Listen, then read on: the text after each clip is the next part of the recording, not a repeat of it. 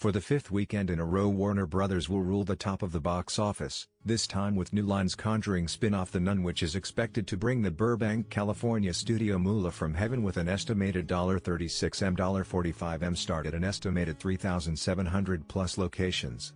2 out of 3 tracking services have The Nun north of $40 million, and there is a very good chance that the Corin Hardy-directed pick will rep a record debut for the Conjuring universe, besting the first 2013 installments debut of $41.08M.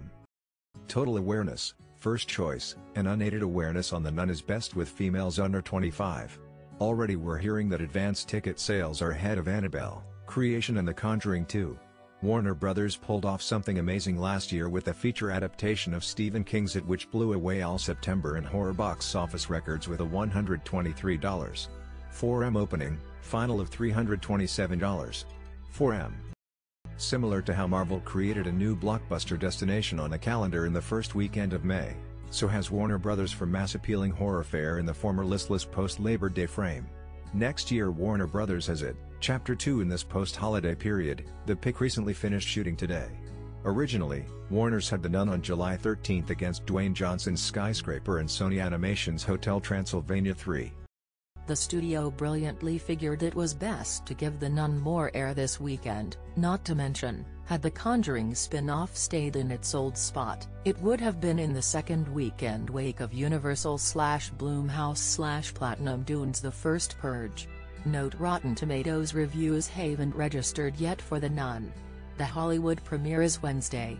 While RT scores can impact a horror pick's ticket sales greatly, 2014's Annabelle skated by on a 29% Rotten score, which delivered it a $37.01M opening, ahead of the $35 million made by its prequel last August Annabelle, Creation, which was working off a 70% fresh score. While Hotel Transylvania 2 reps the second-best domestic opening for September with $48.04M. Film District's Insidious Chapter 2 is the second best for horror with a mid-month start of $40.02M. We hear that The Nun will also be making a big play overseas versus other Conjuring titles which have had staggered releases. More info on that later. Last year, and again this isn't really a comp to The Nun, it posted an enormous global start of $189.07M. The Nun cost a reported low $22 million before P&A, which is standard for a new line genre pick. Conjuring producers James Wan and Peter Safran are also behind The Nun, with It and Annabelle franchise screenwriter Gary Dauberman on script. The demonic nun first appeared in Conjuring 2. The pick tells the story of a young nun at a cloistered abbey in Romania who takes her own life. A priest with a haunted past and a novitiate on the threshold of her final vows are sent by the Vatican to investigate and uncover the order's unholy secret. Damian Bichir and Thaisa Farmiga star. Even though The Nun stars the younger sister of Conjuring star Vera Farmiga, were informed that their respective characters of Sister Irene and investigator Lorraine Warren aren't related in the horror universe. Well, see.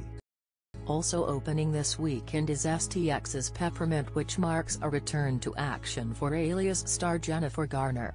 The pick, directed by Pierre Morel, about a mother who takes revenge, is estimated to open between $10M and $13M per industry forecasts at 2,850 plus theaters.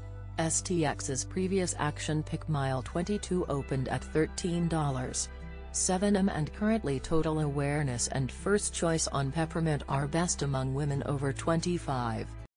Freestyle Releasing has the faith-based drama God Bless the Broken Road, which follows a young mother who loses her husband in Afghanistan and struggles to raise their young daughter. Pick was directed by God's Not Dead filmmaker Harold Cronk, with a script by Cronk and Jennifer Dornbush. The movie is only expected to make between $2M $4M. What do you think about it? Share your opinion in the comments below the video. And also subscribe to the channel not to miss new, interesting videos.